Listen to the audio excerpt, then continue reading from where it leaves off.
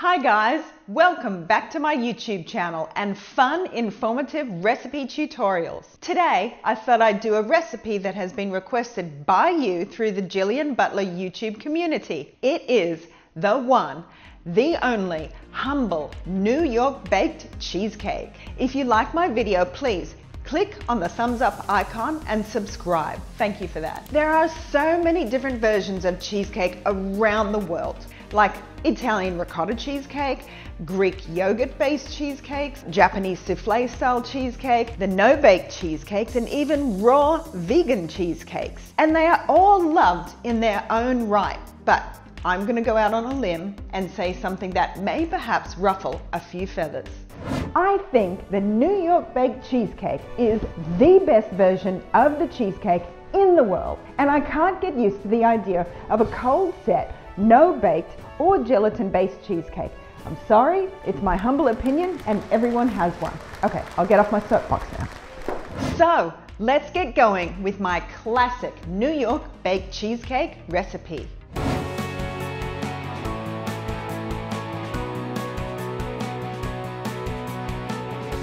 Actually, it's probably the best option. This will be a two-part recipe. First part is the base crust and the next part is the cheesecake batter. If you have a base crust sorted already, then don't be shy. Skip ahead to the main event. When I lived in Texas, we made cheesecake bases from a box of graham crackers and melted butter because it was cheap to do so. But living in Australia or other parts of the world, you don't have graham crackers at the supermarket for $1 a box. So when I started my cake shop, I decided that we could make graham crackers ourselves from scratch. So I'm going to teach you how to get that same classic taste of the graham cracker crust at home. And it is so worth it. Now, if you don't want to mess with this step, then buy whatever hard, crunchy cookies you think would taste delicious as a base crust, like shortbreads, digestives, coffee joys, nankatai cookies, Oreos without the filling, sugar cookies, Russian tea cakes, Chips Ahoy, pecan sandies, Mexican wedding cookies, arrowroot biscuits, nutter butters without the filling, chopped chip cookies, ginger snaps, Anzac biscuits, chocolate crinkles. What?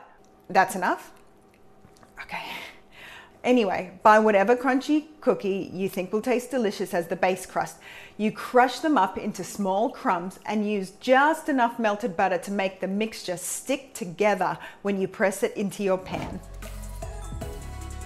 Gather all of your base ingredients together. Butter, brown sugar, honey, plain flour, wholemeal or whole wheat flour, wheat germ, salt, baking soda, and cinnamon. Your butter should be room temperature and soft when you put it into the mixer, followed by your brown sugar and honey.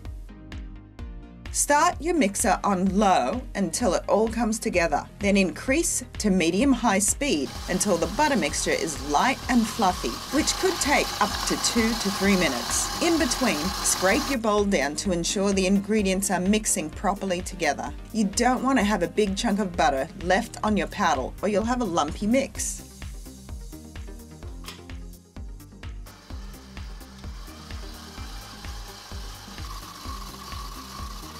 While you wait for your butter to cream, mix all of the dry ingredients together into one bowl.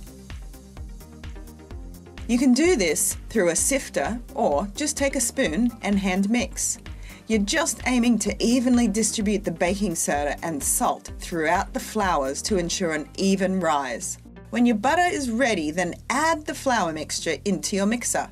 Oops, forgot the cinnamon. Definitely want to start this one on a low speed or you'll have a snowstorm up in the kitchen. Hashtag not my idea of fun. Just give the bowl a scrape down. That way your final product is consistent with no lumps of butter or missed flour or sugar. Keep your mixer on low speed and let it get to a crumbly, moist texture. Just like when you pick up sand after it's been raining. Now, all you need to do is the pinch test to make sure it's ready. Take a fingerful of the crust and pinch it between your fingers. If it sticks together and stays together after you throw it back in the bowl, then it's ready. If it's not quite there yet, put your bowl back on the mixer and give it another burst of mixing on low.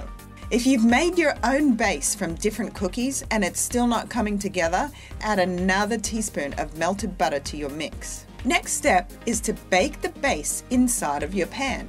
I always use a springform pan for cheesecakes because it's just so easy to take out. The unique feature about them is the locking lever on the side of the pan wall, which allows you to open the side wall of the pan and release it from the base plate. Now, because I don't like cleaning and I want to make things as easy on myself as I can, I line the base plate of a springform pan with baking paper.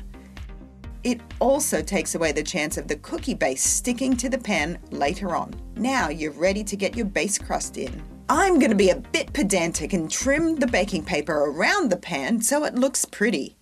I think it helps with the baking.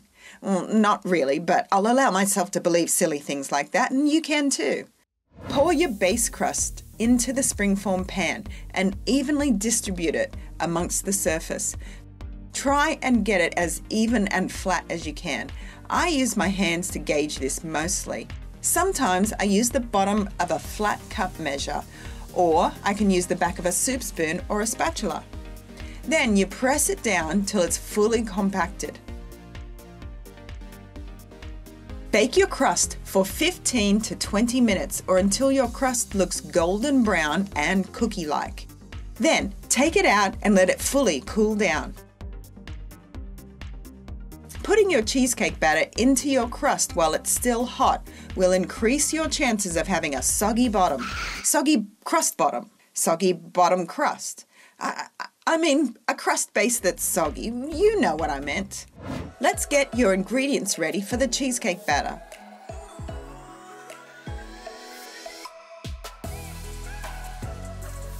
You'll need cream cheese, caster sugar or granulated sugar or white sugar, plain flour, sour cream, whole eggs and some yolks, vanilla essence or the seeds scraped from one vanilla bean pod, and pure cream, sometimes called heavy cream or whipping cream.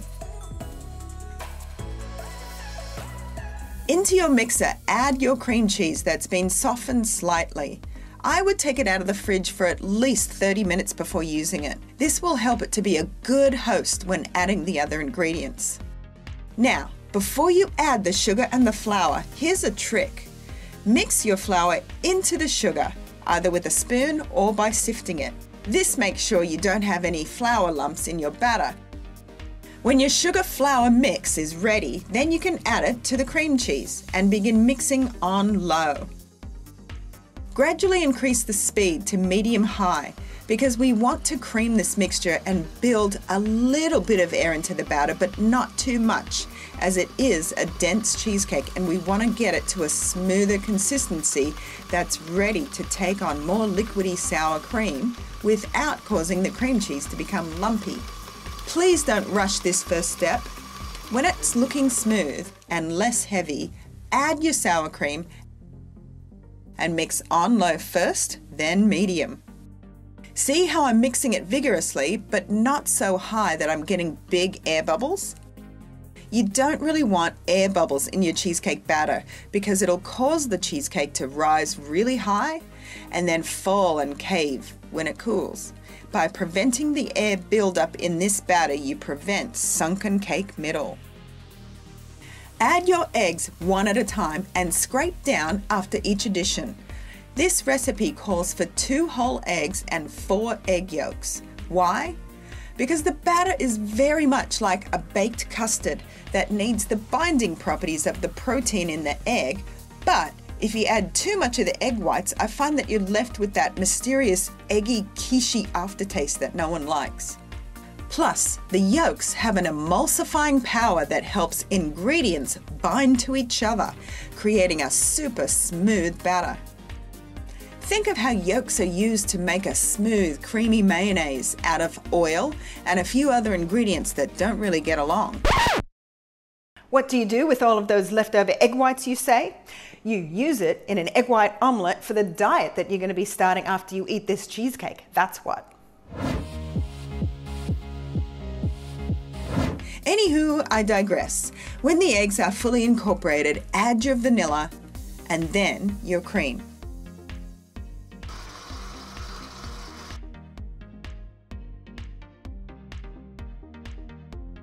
Your batter should resemble a pourable crepe batter like this. Before you pour the mixture into your springform pan, you'll need to line the outsides of the pan with aluminium foil for 2 reasons. 1, to protect the delicate batter from the direct heat of the oven, and 2, to waterproof the outside of your pan so you can bake it inside of a water bath.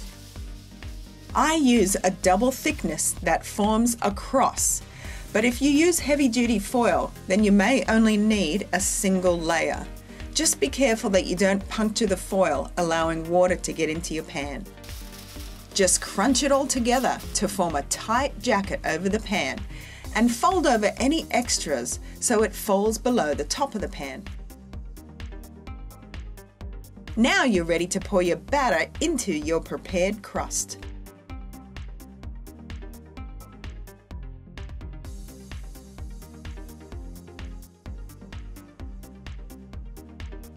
Put your cheesecake into a large roasting pan or a sheet pan with high sides.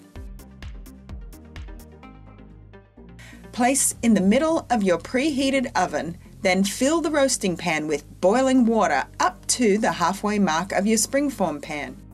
Don't put cold water in there because that will take the cheesecake and the water twice as long to heat up and get to oven temperature. Bake your cheesecake at 150 Celsius or 300 Fahrenheit for 2 hours. Then turn your oven off and leave it there for an additional hour to allow the cheesecake to gradually cool down and keep baking.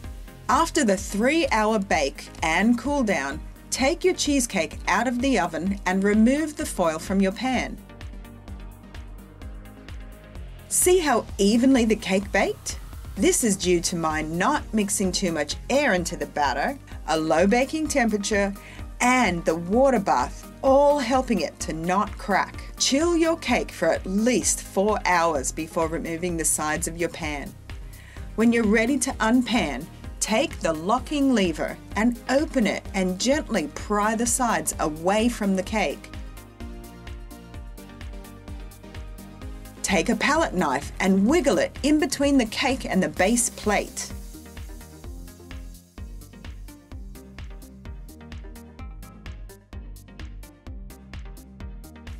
Lift up and remove the baking paper.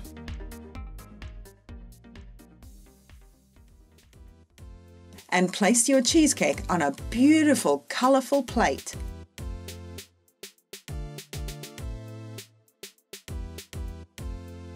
Garnish with your fruit of choice. Mine's raspberry. I even made a raspberry coulis or sauce to serve with it.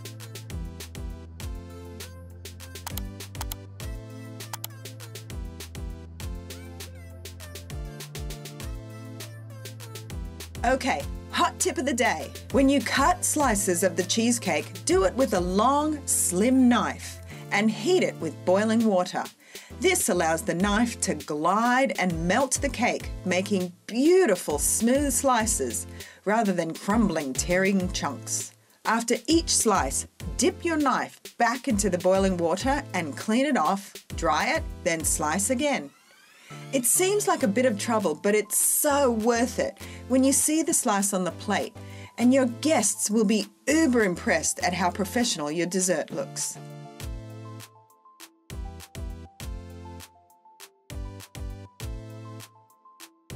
There it is, my classic New York baked cheesecake, served with chantilly cream and raspberry coulis.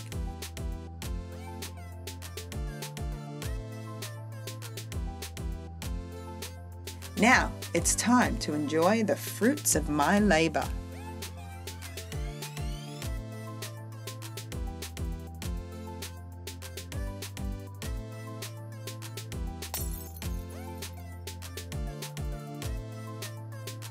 Cookies, ovaries with ovary cookies. What do you do with all of the leftover egg whites? you use them in an egg white omelette that you're going, I got this.